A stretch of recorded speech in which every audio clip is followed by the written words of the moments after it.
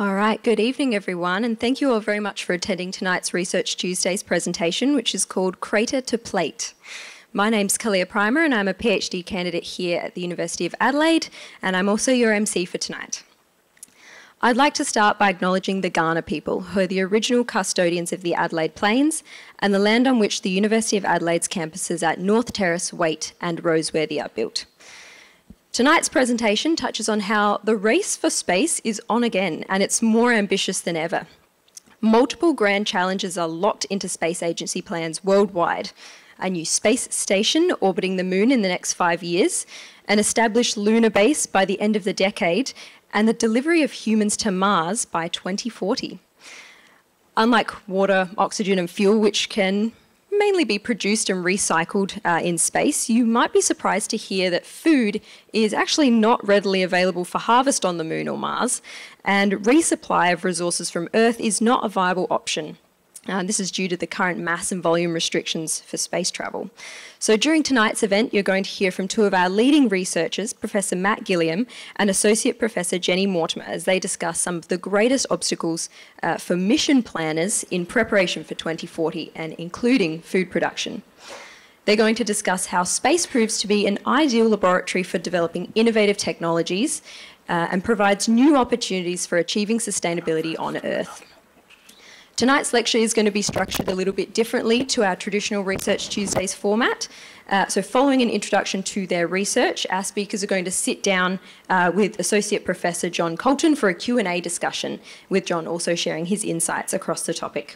But don't worry, you are still going to have an opportunity to ask questions, and we'll be taking questions from our in-person and online audiences. So I encourage all of our viewers online, please do submit your questions throughout the presentation by filling in the Q&A box down the bottom of your screen. Now let's get underway. I would firstly like to introduce you to our speakers, Professor Matt Gilliam and Associate Professor Jenny Mortimer. Professor Matt Gilliam is Director of the University of Adelaide's Waite Research Institute.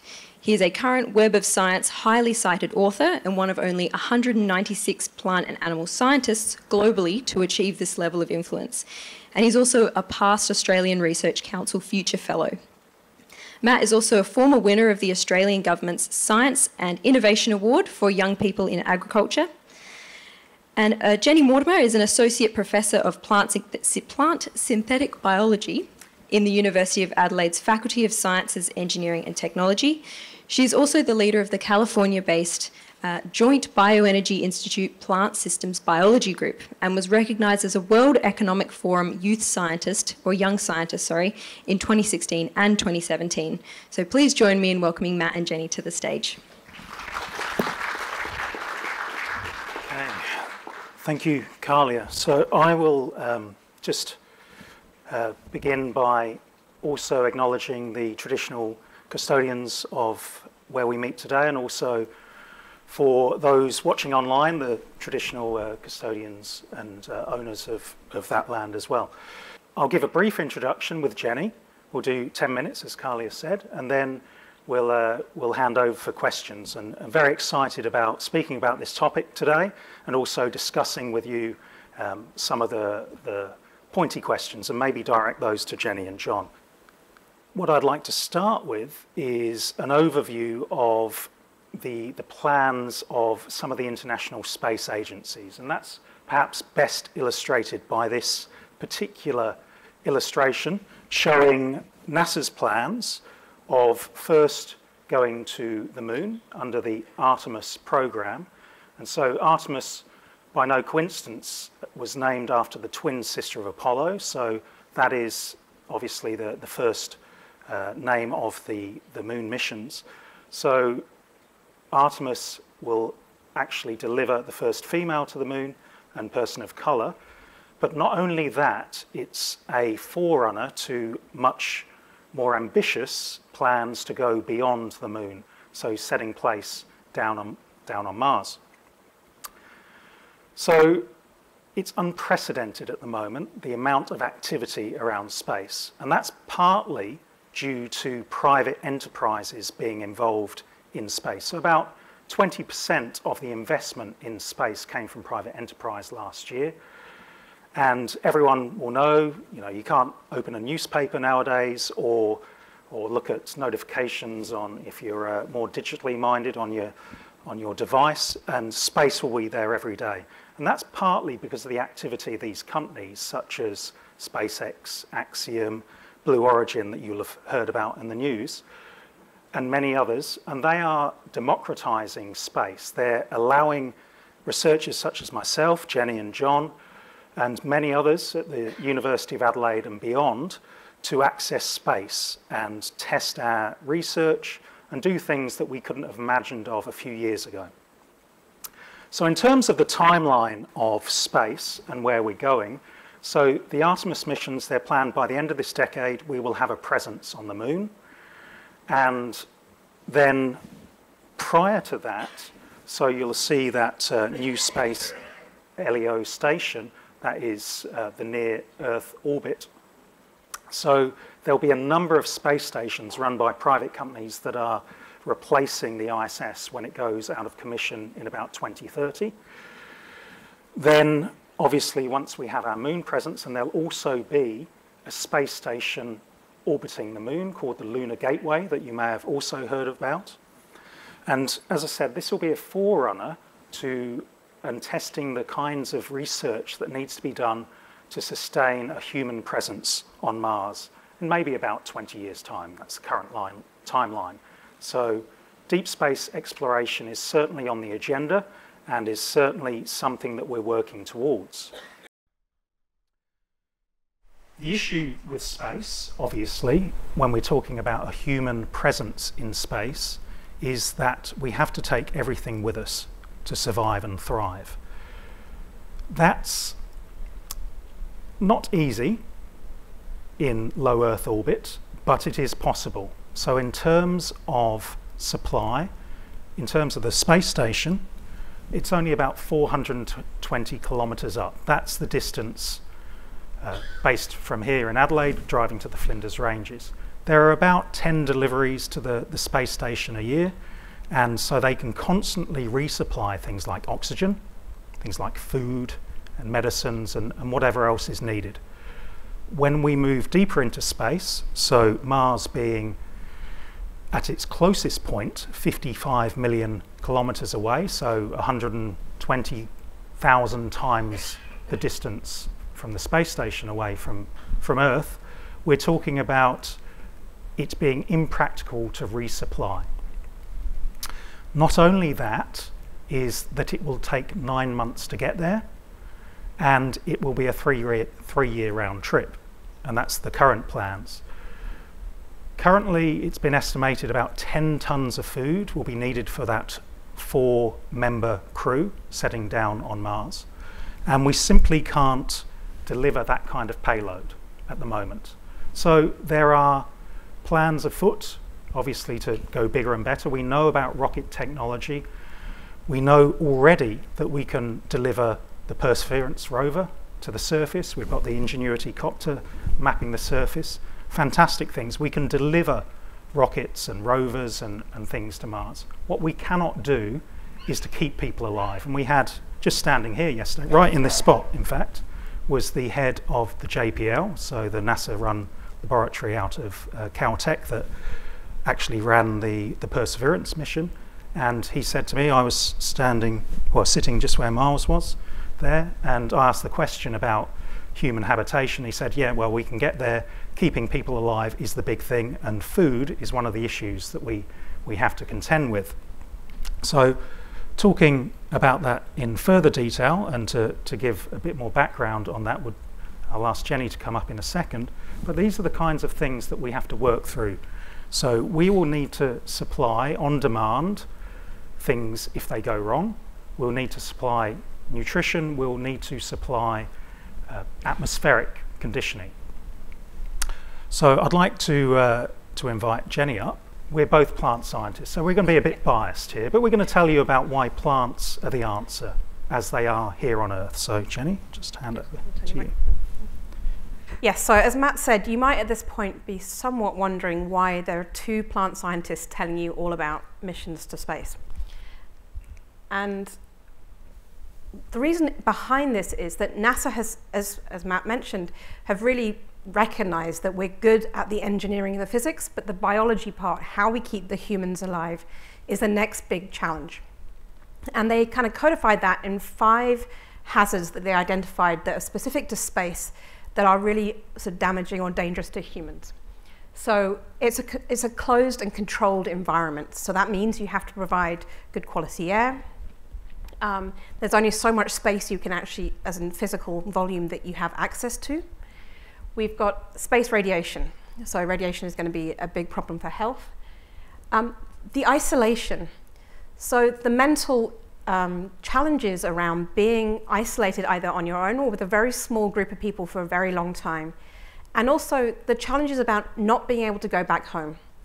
The space station isn't that far away, so if you need to get back, even if there isn't actually a way to get back immediately, Earth is not that far away. Mars is a very long way away, so 9 months trip. It's a very challenging thing to think about. How do you keep your astronauts in sort of peak mental capacity? They've got lots and lots of tasks. They're very, very busy. They're basically high-performing athletes. So how do you make sure they're kept healthy? Distance from Earth, and that's connected to that. So we can predict what a mission might need, but there's two major issues here. One, unforeseen things happen all the time. There's only so much preparation you can do. So how do you deal with those unexpected circumstances? And the second thing is there's a limit to how much mass they can take. So to what extent can we actually produce things in situ as they're needed? And the final part is the low gravity or altered gravity. And we think that plants can be one of the solutions to all of these types of problems that have been identified. And I'll kind of talk through those a bit as we go. And it really comes down to the fact that on Earth, we rely on plants for all sorts of things. So I think, maybe I'm a bit biased, that we do take plants a little bit for granted. So if I ask you to think about the ways that plants impact your life, you could probably think about food. But they're also responsible for a lot of the clothes that we wear, so think about cotton fibers, building materials that we use, for producing fuels, and particularly now we're thinking about moving into more sort of biofuels, renewable fuels. A lot of them are based on plants. Medication, a lot of the compounds that we use in medicine were originally identified from plants or are still even produced from plants today. And then back to that mental health piece, the joy we have from having a green surroundings. So whether you're interested in gardening, so you keep a nice garden, or maybe you have a few pot plants in your office. During COVID, part of that isolation, people took up gardening as a way to kind of engage with a living being, even if you were in isolation yourself. So they're core to a lot of our physical and mental well-being, and we can think about ways we can use those in space missions. And why do we want to use plants than, say, other systems for making items? So people use microbes, so yeast, for example, for producing lots of different compounds. People have talked about microbial fermentation for producing things. Plants have this fantastic ability of taking freely available resources that we'll find on Mars and on the Moon, so water, carbon dioxide, and sunlight, and through the process of photosynthesis, they convert them into sugars, which can then be used by the plant to make more complex materials. And so that means with very small mass uplift, so you can take some seeds, you can create large amounts of biomass with lots of different types of useful features. Now, that's all very well and good, but we need to really think about the types of plants we want to have in space. So we are designing, or we need plants adapted for a whole new environment. Plants didn't evolve to grow in space. Now, humans have been changing biological systems, including plants, for thousands and thousands of years. The crops that we currently eat don't resemble the wild progenitors at all. So these are just some examples you can see up here. The wild tomato on the top left-hand corner, very small clusters of berries versus the one that we grow now today. And below that you can see the ancestral brassica that produced cabbages, cauliflowers, Brussels sprouts. So they look very, very different. And what happened over thousands and thousands of years was that farmers kept seeds, selected ones that had the properties they were interested in. And modern breeding has sped that process up. But really, if you think about the timelines of us going to space and the novel environment we're going to be in, we really need to improve that. And agricultural biotechnology, so techniques like gene editing, you might have heard of the CRISPR-Cas9 systems, have really provided ways where we think we can tackle these problems very, very rapidly. So people say, I would like this particular feature of a plant, and can we now deliver that? So that allows us to really let our imaginations run pretty wild, to be honest, and think about if you could redesign that crop to take with you. So maybe you were going to take 5 or 6 species. What would they look like? So would you even need a root system if you're growing them hydroponically and you're delivering all the nutrients to the plant itself? Maybe you'd want a plant that you can eat all of it so that you don't have any waste products, so that you minimize the amount of waste you're generating. Maybe you want something with a balanced nutrient content, so you get the protein, the amino acid, and the lipid content, and the carbohydrate content that you need for a balanced diet from a small number of species. Can these plants be stress tolerant? Because the environment we're growing them is not going to be the environment they evolved in. So they're going to have to deal with perhaps high carbon dioxide levels, with all sorts of stresses, maybe salt stresses as well. So can we get plants that can deal and thrive in those environments? And finally, can we introduce some novel functions? Can we make them make some pharmaceuticals for us, make us make building materials? Or can they even report back on their environment, so act as sensors? They tell us what's happening. And perhaps we can even start to think about new crops. So one of my favorites at the moment, and other people maybe have heard me speak about, is duckweed. So if you've walked along the Torrens recently, you'll have seen that it's completely green in places. And that was a photo sent to me by a colleague recently. And this is duckweed. It's not algae. It's a plant that has returned to the water, so it's an aquatic plant. And what you can see in the video on the right is it grows really, really fast. So you stick it on some water. You can go and fish some out today and stick it at home in an ice cream tub in some water, and you'll see it divide. The reason we're interested in it is partly because it's very fast growing. It doesn't grow on much space, so you can grow it on very thin films of water. But it has a really, really great nutrient profile. So it's high in protein. It contains all the amino acids the World Health Organization recommends. It's got some fats, good fats, and some starch as well, and it's pretty digestible by humans. So we think it might be one example of a new type of crop we can start to think about for space. And so thinking about, so I kind of told you what we have at the moment, but thinking about the future really becomes about how can we engineer biology to deal with this unexpected. So this is sort of an outline of how I see things can be, is that you would identify the need, and this is where plants are going to be acting almost like a green 3D printer, if you kind of have that in mind. We do the research on Earth, understand what genetic engineering we would need to do. You would be able to transmit that DNA blueprint to the location, whether it's on the moon or on Mars. You would then create your organism in situ, and then you would be able to deliver that product pretty rapidly. And that would allow you to scale and answer unexpected consequences pretty fast. And so with that, I will hand over to John. Thank you, Jenny and Matt. Before we get started, I'd like to do a quick introduction of John. So I'd now like to introduce our Q&A facilitator and university academic Associate Professor John Colton, who is the Director of the University of Adelaide's Centre for Sustainable Planetary and Space Resources and a former colonel in the US Air Force. So John will be joining our 2 speakers on stage to facilitate the panel discussion and also contribute to the discussion by sharing his own expertise. So again, please join me in welcoming John and our 2 speakers to start the panel discussion.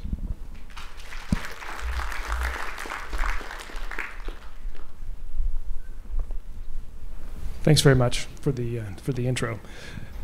So they asked me to come up and ask a few questions, but they gave me a mic, so I have actually a little bit of a preamble before I get to the question here. So I just want to say that we're incredibly fortunate here at the University of Adelaide to have an amazingly talented team of scientists, engineers, psychologists, architects, business and legal professionals that have joined the effort to support the return of humans to deep space, especially into the future, where we hope they will remain, and establish a long-term presence. There's a lot of efforts in the world that are trying to tackle this from a holistic perspective, but one of the things that the elements that we have that makes us particularly interesting and stands out as a global effort is folks like Matt and Jenny. Of course, many of you know that this university is home to the Waite Research Institute, one of the foremost ag tech research institutions on the planet. And the fact that leaders from that institute have thrown their amazing talents into this problem sets us apart from just about every other effort on the planet. So if you're a University of Adelaide grad or aficionado, you can take a lot of pride in that, and we certainly do with having Jenny and Matt working on this problem with us. So as two of the most foremost space ag plant scientists in the world that I know, I'd just like to ask, you mentioned 20 years out for Mars. So that's actually right around the corner, really, when we think about space operations. So can you kind of describe for us, where are we starting from? What's the current level of, or current state of the art of the research? So, yeah, the state of the art, as I was describing before, so the state of the art in terms of rocket propulsion systems, of getting the rovers to Mars, and even people, we're pretty much there. It's not too far away. In terms of keeping people alive is the real problem. So up here, good, yes. This is the current state of the art for growing plants in space. This is the veggie system. It's about 1 meter cubed, so that they're just harvesting the crop. So this is the complete crop that they can grow in that. There's two systems, the advanced plant habitat and the veggie system, and they're both about 1 meter cubed in volume. So they can have a tray of plants. And so that's great for, well, I'll go to this slide. So that's great for maybe your parsley on the plate kind of aspect, a bit of garnish, but also keeping that mental, psychological boost that Jenny was talking about. So this is an example of chilies, the most recent crop that was grown on the ISS, and they had lots of fun. They added it to everything for a bit of variety and flavour. Here's a floating zero-G space taco. So they spiced up everything. And in fact, in the recent launch, Megan was talking about what the most exciting thing she was doing and the thing that kept her going, and it was the chilies on the space station. So it's a really big thing. Part of the reason for that is that this is the monotonous diet. The pre-packaged, the dehydrated diet, the microwave TV dinner kind of diet that you get, and it gets a bit monotonous after a while. So adding a bit of variety with plants is what NASA are looking at. So they have this pick and eat program at the moment with varieties of crop, and we can go beyond that to think about how we can make plants the #1 source of nutrition in an ongoing fashion on Mars. So how can we scale up from 1 meter cubed at the moment to advanced production systems and that's maybe best elaborated upon by Scott Kelly. I think this was in 2015, Jenny, after the first experiment, the first harvest of lettuce on the space station. I lived on the space station here for a while. I understand the logistical complexity of having people live and work in space for long periods, and the supply chain that is required to keep us going. And if we're ever going to go to Mars someday, we will, but whenever that is, we're going to have a spacecraft that is much more self-sustainable with regards to its food supply. Cheers.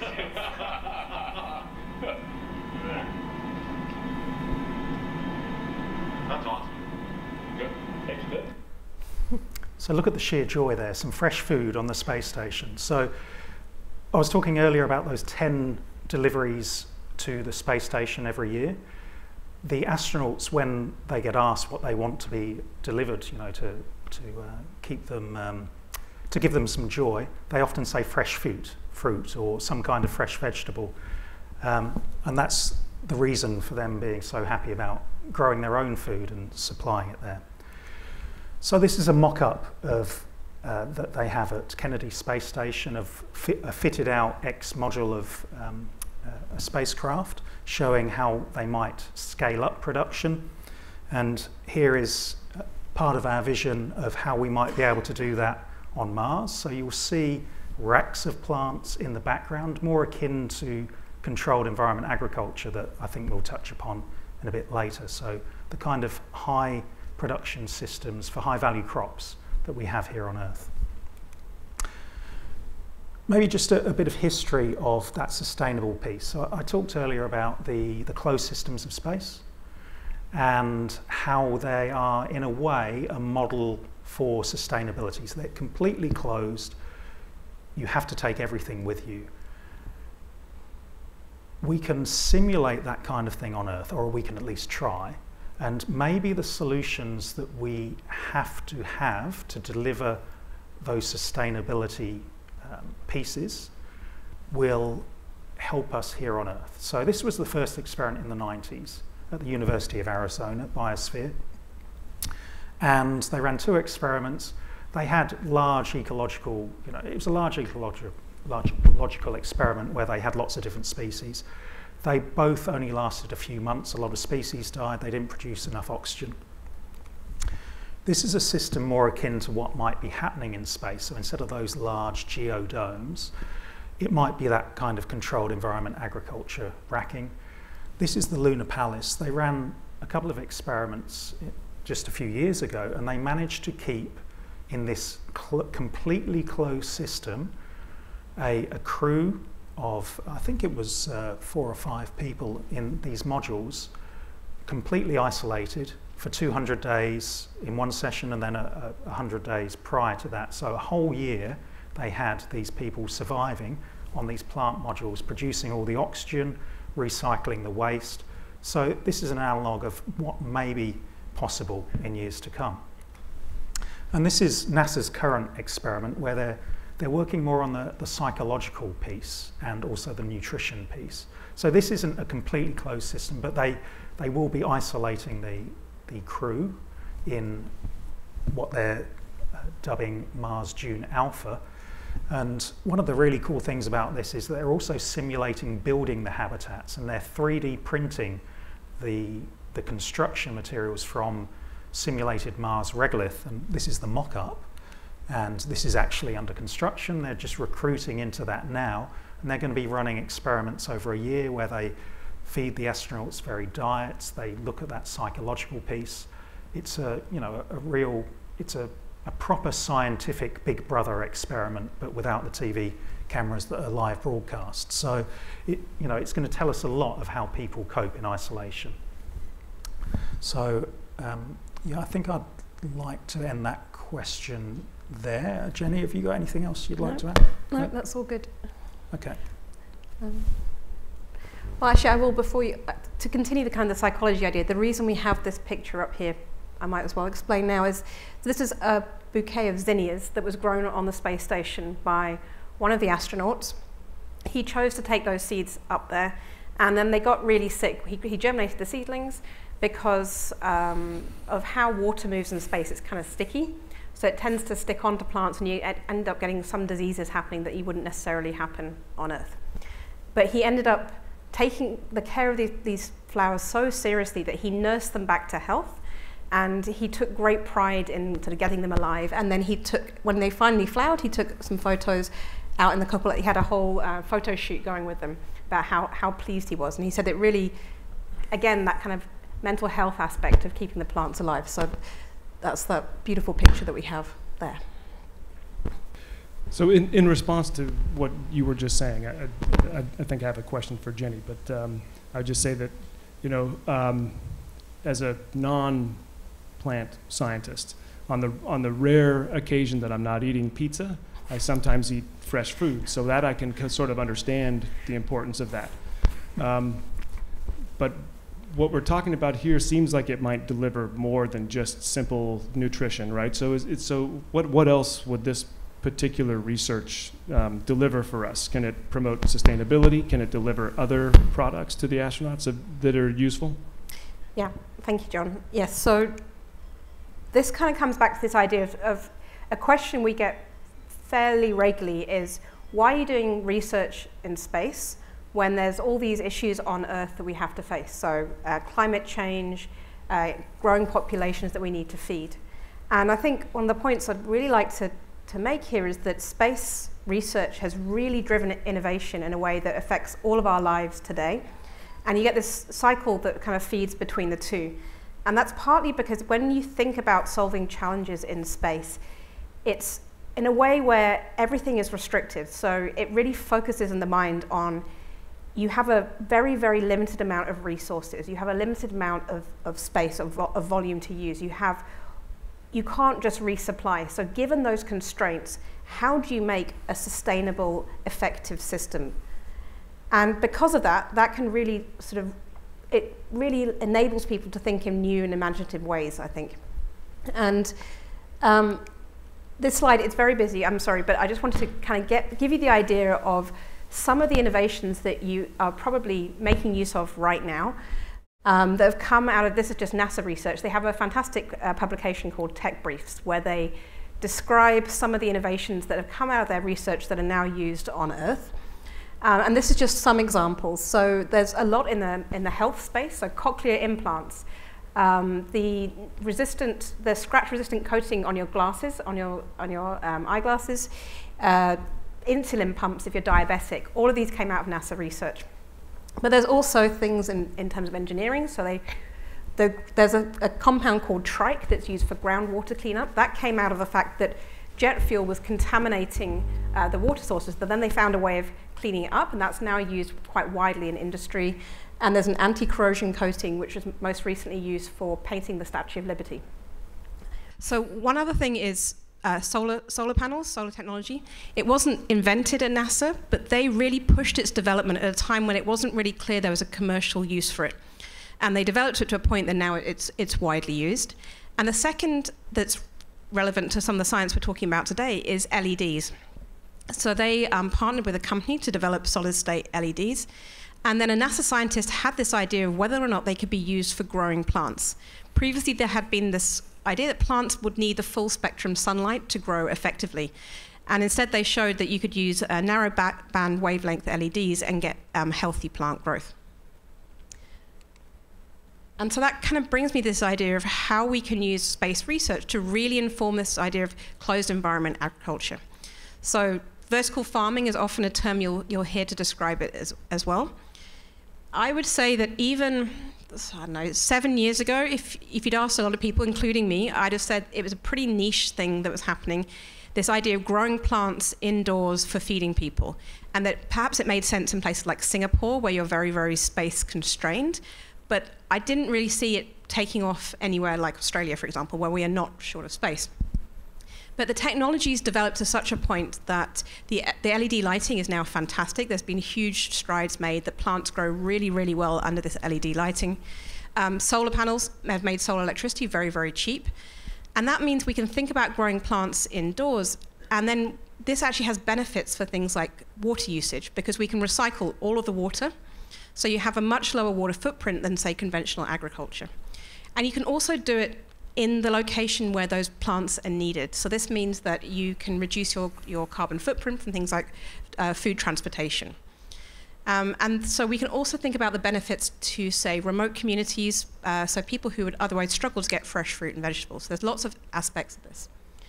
And if we think about what type of plants you might want to grow in these containerized environments, they have a lot of the properties that we talked about of those plants we might have in space. So you want them to be kind of short stature, so you can stick them onto shelves, fast growing, highly nutritious. So all of those things that we're learning when we're thinking about designing those crops for space, a lot of that work, apart from possibly the gravity stuff, will all fit very nicely into closed environment ag as well, including my duckweed, I hope. And this is not a small market. So agriculture in Australia, it's looking by 2030, the goal is to have it at a 200 billion productivity level. That's enormous. And if you think about the plant protein, the functionalized food market, that's aiming for more than 700 billion as well. So these are huge, huge markets. And the closed environment ag market itself is showing a 23% annual growth. So it's really, really rapidly growing. And you'll start to see more and more of these companies around, including in South Australia. And finally, I just want to bring up the bioeconomy, because it actually gets back to John's question before I rambled on. Sorry, John. Is that we can think about what these systems can do for us beyond production of food. If we really want to wean ourselves off petrochemicals, if we want to make sure our plastics come from a biological system, if we want our fuels to come from a biological system, then we have to think about where that carbon comes from and supporting that industry. So people talk about the bioeconomy, and that really just means that the carbon is renewable carbon. We're using biotechnology to produce things. And so this is estimated to be a $30 trillion global market by 2030. And it is growing enormously, and there's government support for this around the world, because it really allows you to do things like bring manufacturing back on site, in country. It also reduces reliance on, say, imports of things like oil and gas. And what I wanted to do today was to give you 3 examples of companies that are already existing and thriving, that are using biotechnology to produce these biologically derived molecules, to just give you a flavor of where things are going now. So one example is a company called Bolt Threads. They were just across the road from the lab that I worked in the US. And they started as a group of PhD students who were working on spider silk produced by golden orb weaver spiders. And they wanted to find a way of producing this in yeast they chose. Because it turns out you can't farm the spiders very densely because they eat each other, but the silk they produce has incredible properties of strength. So you can produce things like replacements for things like Kevlar, but you can also produce fabrics that are very hard wearing, and it's all from biological systems. So they found a way of producing the spider silk protein in yeast. The much harder thing was, how do you weave that into the threads? It turns out that the way the spiders have evolved is incredible. But they found a way of doing that, and they produced these beautiful silk protein threads, which can now be woven into clothes. I will say it's still pretty expensive, but there's kind of the science and research piece, and then it becomes the development piece, but they're certainly making progress. A second company I just wanted to mention is called Impossible Foods. You can actually buy their products in Woolies right now.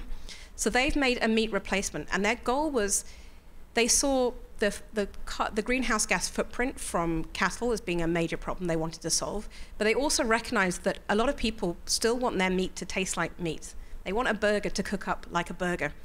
And so they went after the scientific question, how do we do that from plant proteins? So that red color you get in meat comes from heme proteins that carry iron, and that's what browns up when you're cooking, along with some of the sugars. And so they found a plant protein that also has it's a related protein that has very similar properties. And you get it in the nodules of soy plants, and that's what you see up on the left-hand side. And that's also a pinkish color, so it has the same kind of effect. They've introduced it into their meat substitute burgers, and they've now shown this is what it looks like when you cook it up. You can cook it rare, medium, and it tastes pretty good. It's not healthy. It's not healthier, I would say, than beef, because it still has a high fat content. It has all the things, but it has that flavor. So it's getting people to think about trying different types of food and changing what they've got.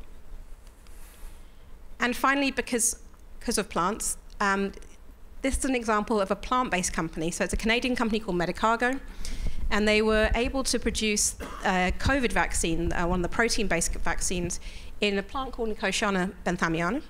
It's an Australian tobacco plant, actually, that's used widely for production of these types of molecules.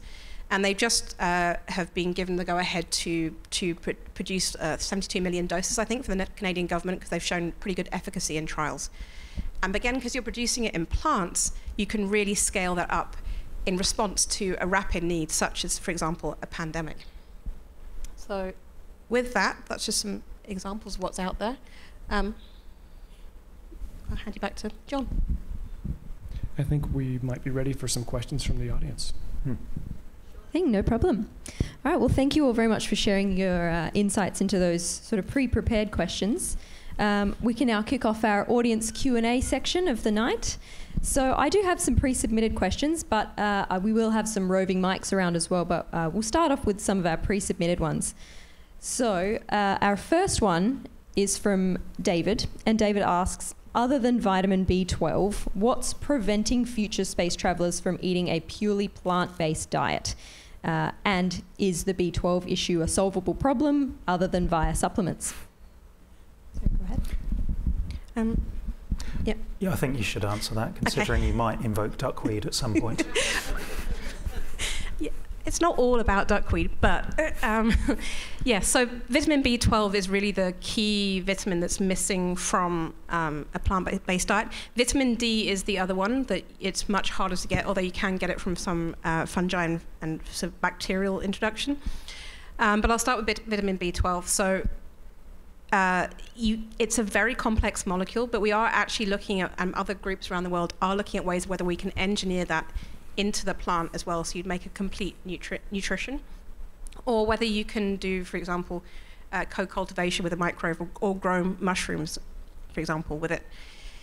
The other nutrients that are a bit limiting, I mentioned vitamin D. We actually have a PhD student here at University of Adelaide who's just started, and one of his research goals is to engineer the vitamin D production pathway into duckweed. So we're curious to see how well that goes, and if we can make it in the right quantities and in a bioavailable form that will suit a human diet.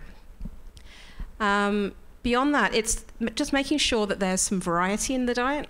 So you don't want to eat the same thing day in, day out, because then you just come back to that same problem of looking at a boring plate of food. Yeah, so I think a major part of it, obviously we've covered some of the food angles here and the production of these items within the food base, but it's also about making interesting things out of that food, and that comes to the processing. Can you take, for instance, a complete caloric, a nutritional replacement such as duckweed, and form it into multiple different forms of food? There are some space-specific nutrients as well that they have found from work on the ISS, for instance, another B vitamin like folate, that becomes low, or is needed in higher amounts to protect against some of the issues, the hazards in space around the difference in gravity and radiation and the like. So you can increase the amount of nutrients of a certain requirement as well is needed in space. So I think in answer to the question, was it David that answered? Yeah, good. I think it is possible, but it's going to require some work to get those nutrients in place. But we are along that pathway, so it's possible. Fantastic. So those comments sort of tie in nicely with a second pre-submitted question, which is from Rachel, who asks, will plants besides leafy greens be possible to grow? So you've mentioned duckweed and genetically engineering it so it can be have different nutrients, etc. But she asks, will fruit be possible? The answer is yes. So maybe not sort of fruit trees to start with, but things like strawberries, carrots, radishes. There's lots of things we can think about growing, and people, even on the space station already, in those very small units, they've already successfully grown more than 20 species of plants, including a dwarf wheat, actually. So we can think about cereals are a bit harder to think about for growing for food, just because they take a long time to grow, and you only eat the seed part of the head. As I said, we want to try and think about plants where we eat as much of the plant as possible. But certainly we should be able to grow a wide variety of plants, so you get that sort of balance and interest in your diet. Mm. Yeah, I guess one thing to think about is the waste aspect. So in space, you can foresee that, again, because you have to take everything with you to have something that is grown and using energy that you either gather from sunlight or, with the solar panels and the like. You don't want waste. So can you recycle whatever you're growing? So for instance, if you did have a tomato plant, can you make use of the other bits that you are not harvesting, not the fruit? Can you make materials out of, building materials or something out of the other parts? So you have to think wisely about what you're growing, but it would be possible. And I'll just add to that, one thing to also think is that there's two ways of thinking about what we're growing. There's what do you grow on the way to Mars? So what can you grow in a space shuttle, which is very confined space? And that might be more on the sort of leafy green strawberry side of things versus what do you grow when you have a longer term habitation, when you've got the space to grow more things and grow more variety and perhaps larger amounts of infrastructure for dealing with it. Because the other thing to think about is that astronauts are kind of busy people. They've got a lot on just keeping things running. If you listen to them describe their days, because NASA kind of organizes their days for them, it's very, very long days, lots and lots of tasks, because things always need fixing and repairing. So they can't spend a large amount of time sort of farming, if you like. So to what extent can we also introduce automation to the system, robotics, and so that it kind of takes care of itself? And that applies to then on-Earth applications too, because equally, most people don't have lots of time, free time available necessary for producing their food. So how do you ensure that food production happens without putting a large labor burden on people at the same time? Interesting questions. So I might ask one more of our pre-submitted questions, and then I'll open up to our in-person and online audiences for their questions. I've got a couple of extra ones, but I'll keep them up my sleeve if people need a bit more time to think. So this third pre-submitted question is from Ross, and he says, as a high school teacher of awe and wonder, what can I do with students to engage them in this endeavour? Do you want to go, John? Tricky one. Yes, thanks for that. So, so of course, the answer would be maybe it's simple and maybe it's hard. So what we've found is that whenever you talk about space, anything, fill in the blank, that seems to interest lots of students immediately. If we held a space dance here at the university, we would get more people in attendance than if it was just a regular dance. So that tends to be a topic that really seems to click with younger generations. So I think I think it's fantastic that you describe your job in such a way, because obviously your enthusiasm would be important in transmitting that information to the students. What is really interesting about this point in history is that maybe in the last 50 years, well, I like to say that the next 50 years for space are going to be very, very different than the last 50 years. And I see just a couple people in the room that might have a little bit of gray in their hair like myself, who might remember or have been around during the Apollo landings, and you may have thought that, I thought by the time I graduated high school, I'd be, buying a ticket to the moon, and I'd go up there to university or something. And of course, that didn't really happen. But the pace of space development is changing exponentially now. So whereas in the old days, you may have been forced into a STEM pathway to participate in this amazing adventure that's about to occur, that's not so. Part of the members of our team are from every school in the university. Psychology is incredibly important, and we might hear a little bit more about that later. But we have psychologists and architects and business people and lawyers. They're all critical to this effort. So to your students, you could say any kind of engineering, any kind of science is space engineering and space science. But then so are the professions and the social sciences. So there's really room for everybody in the next 50 years of space. We have an artist in residence at our center, and that's an important aspect of our outreach, and then also for the activities of folks in space. So, thanks. And was it Ross, the question? Yeah, so he should also get in touch with us. We got links through to a network of teachers and resources in space, and some activities around that, so we can definitely get them in touch with activities. Yeah, I'm sure that'll be very helpful. And we've even been over to schools to talk to students as well. So Matt and I both, I'm sure John has too, has actually gone into classrooms. I bring duckweed with me though, so you have to be warned. But yeah, so it's a great opportunity to speak to people. Yeah, absolutely, fantastic. All right, are there any questions in the audience? Just pop your hand up, and Nick or Liz will come around to you with a microphone if you're chosen. We do have one in the middle there.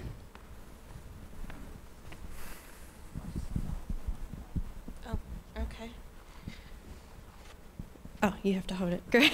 Okay. I hope this isn't too broad. Do you have any thoughts on what our relationship to the land will be? say, for an example, biblically, there was an agrarian perspective, and so that culture came up around taking care of the land. And I just think with all these areas that you're trying to holistically come with, that looking at this question of our relationship to the land and our values, I think could be really important. So, what do you think? Very interesting. Someone jump in. That's a great question.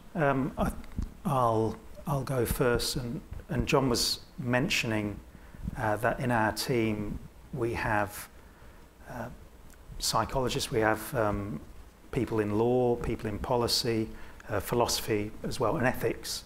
And I think that the questions you raise are very important, both from the philosophical but also the legal perspectives as well, about our rights to, I'm going to use completely the wrong term, and it's not exploit, but so how can we use the resources effectively in a way that is both legally acceptable, because a lot of laws in space are not sorted out yet. We don't know, what kinds of crops we can grow. We don't know necessarily how we can use the resources there being built as we speak before we do it. So there is the legal, there's the philosophical, and they are things that we're going to have to work out.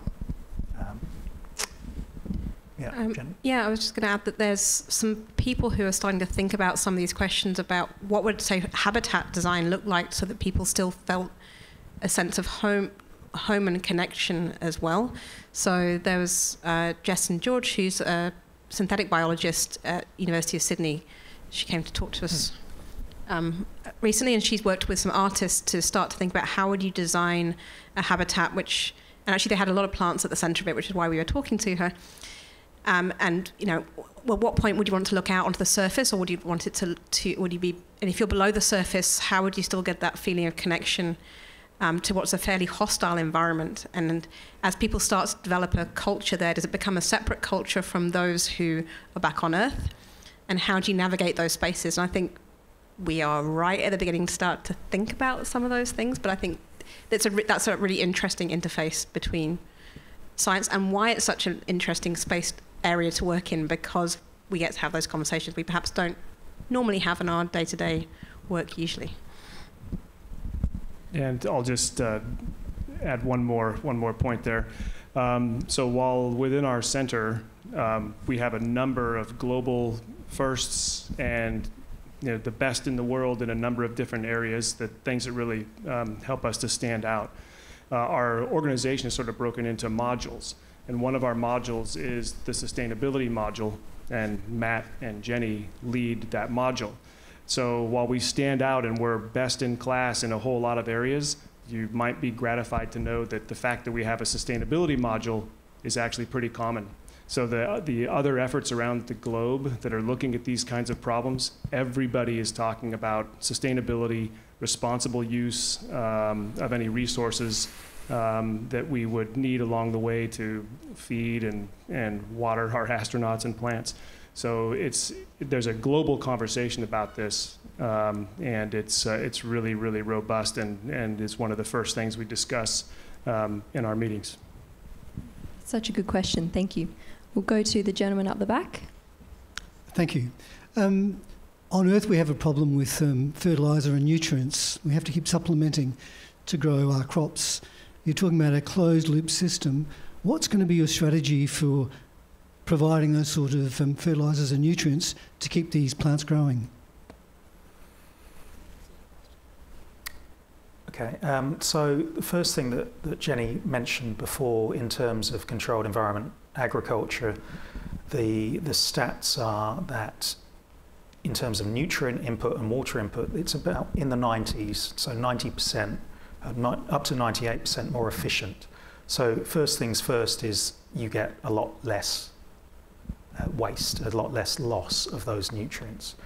Secondly, it's about recycling. So what the astronauts, what the crew consume but do not absorb, then we'll have to reuse that. And a great thing about this, so John has mentioned, you know, we've got some world-leading expertise in certain areas. Another great thing about space research is that it's so collaborative, and because the effort it's phenomenally hard what we're doing here. You know, as I said, JPL were here yesterday. They're doing amazing things. They're sending, you know, we were hearing about the Voyager mission, and it's 45 years and running. They're, you know, outside the solar system, doing crazy things, but keeping people alive, that's a whole new level. Where I was going with this, so we're collaborating with people around the world that are recycling nutrients, so feeding human waste to plants.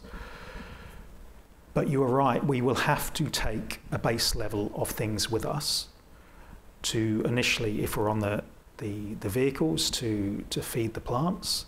And once we are there, we're going to have to obtain those resources from the sources that we visit. Anything further? Any other comments? No. No. All right, thank you very much. We have time for another couple of questions, and we'll go to the lady in the back again. My question really stems back to water supply, but I'll put a little twist on that.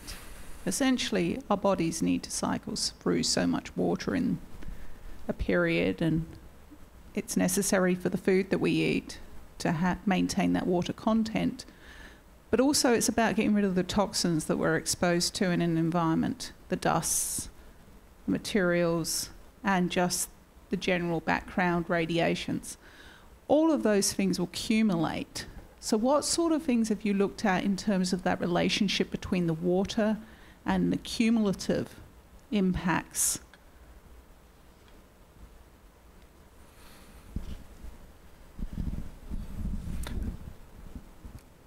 Just to clarify, are you talking about say the accumulation of toxins and the like, or are you talking about simply about the recycling of water? Sorry, could you just clarify?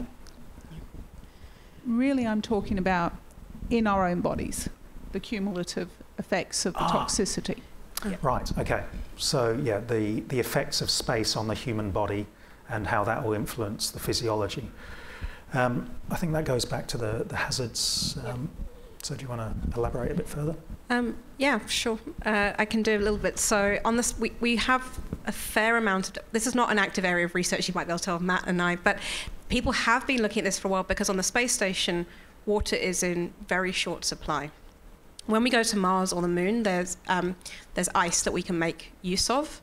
That can be melted and used for producing water. But at the moment on the ISS, they have to recycle everything. So even the water they drink is actually recycled from the condensate from breathing out and the sweat of their colleagues on the space station. So NASA has very, very effective water filters that not only filter the water, but actually they have this, one of the outputs is these systems that check it's actually safe to drink, because you can't have people getting sick, but this water is it's going through a lot, and they don't have a lot of space for doing that recycling. So they capture every drop, and then they clean it up, and it's checked for safety before going back through.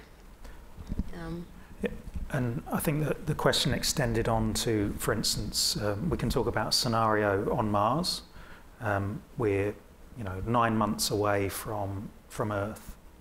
If the effects of space were to accumulate and to a point that induced either an illness, or people obviously unexpectedly could come down with a disease or the like. And so that is why we've talked about the on-demand in situ production of things to treat ailments that might actually come in effect due to the just general life or the effects of space. So, for instance, we have colleagues at UC Davis that are producing drugs that affect and increase bone density in lettuce, and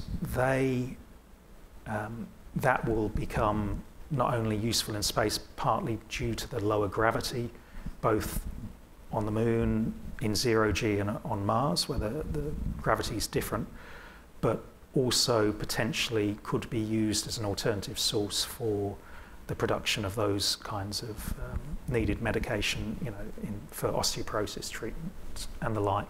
So it is important that we develop these technologies for unexpected things to occur and to deal with those. But as Jenny said, through the hazards system, we already have identified, there's a massive document, in fact. It's quite a read, but it contains a lot of the issues that arise from being in space, and they will only accumulate the further we go away and outside of the protection of the atmosphere that we have. Yeah. So there's really going to be a lot of unknowns, to be honest, and that's why the people doing this, I think, are pretty brave to be going for many, many reasons. I think we're going to be learning as we go, and that's why NASA's developed so many of the sort of wearable sensors to try and monitor people's health, and that's going to be one of the questions. And then this on-demand production just deals with those unforeseens that arise. As much as possible, can we then sort of work out what's happening and then help to treat them? But it's going to be an experiment, essentially. Thank you. That was would you like to make a comment, John? Well, I would just say, with regard to water, we're really kind of fortunate, and the first destination we're headed to is probably one of the most challenging. So we'll go to the Moon. It's a really, really hard place to put humans for a long period of time, but it's close. We can resupply. We can come home if there's a problem. Once we get past the Moon, once we get to Mars, water availability doesn't, that problem begins to go away. Mars is incredibly wet. There's water all over the place there. Same with a number of the asteroids, and then you start getting out into the outer planets, and Europa and Enceladus, they have 3 times the water of the Earth on each one of those moons. So there's lots and lots of water in the solar system once you get past the Moon. So we'll actually learn in a really hard environment, and then things should get easier from that perspective. Thank you. That was a really interesting question. So we have unfortunately come right up to the end of our allotted time this evening, but I would like to give our speakers one last opportunity for any closing remarks. Anything else you'd like to add? No, apart from if you want to know more, we're certainly available to to continue the conversation, and especially with the next generation. So Ross and the school kids and others. I think that is the important piece of the puzzle here, that we will now have a generation of students that we can have the lens of space inspiring a new generation to do all kinds of things, and not only here for space, but also here on Earth. And I think getting more people into STEM education to inspire the next generation is something that we really need on this planet for multiple reasons, and we certainly need it for the challenge of space habitation. Absolutely. Yeah. I'll just add that I think we're very lucky being where we are in South Australia, just because we've got Lot 14 down the road, and that ability for us who are not, we didn't train in the space area, we're plant biologists, agricultural scientists, to be able to wander down the road and ask questions, to see people from JPL come here and talk, is really, really quite spectacular. And so that's really allowed us to push forward and do what we do. I think we wouldn't be able to do that very many other places. And it helps me in terms of training students, because we have lots of opportunities around here, not just academically, but with industry as well. And so that nexus of sort of South Australia's agriculture and space, and sort of nascent space industry, but growing space industry, makes it a really exciting place to be. And I think we're just getting going. So I'm just kind of excited for what happens next. Me too. Well, I would like to finish now by thanking our speakers tonight, Matt, Jenny, and our wonderful facilitator, John. Please join me in thanking our speakers.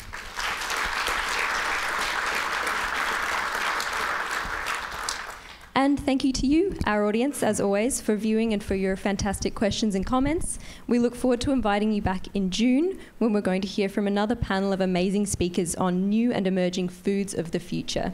So be sure to sign up for our mailing list to receive the latest information about that and all other Research Tuesdays related news. Thank you once again for tuning in tonight, and we hope to see you next time. Good night.